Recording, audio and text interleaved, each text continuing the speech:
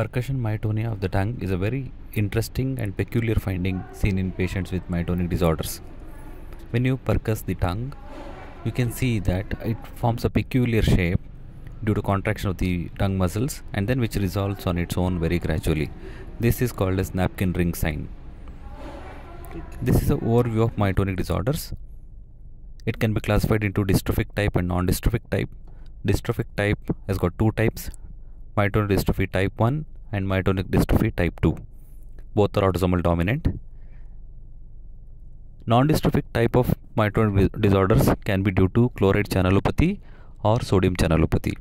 Chloride channelopathy includes Thomson's disease and Becker's disease. Together they are called as myotonia congenita. Thomson's disease is autosomal dominant, whereas Becker's is autosomal recessive.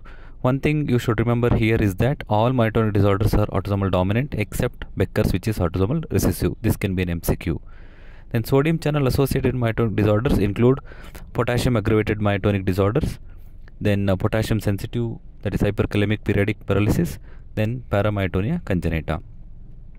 Becker's and Thomson's, they are very peculiarly known for something called as warm-up phenomena, wherein initially when the movement is starting, the myotonia is very strong, and as the movement continues, then the myotonia disappears.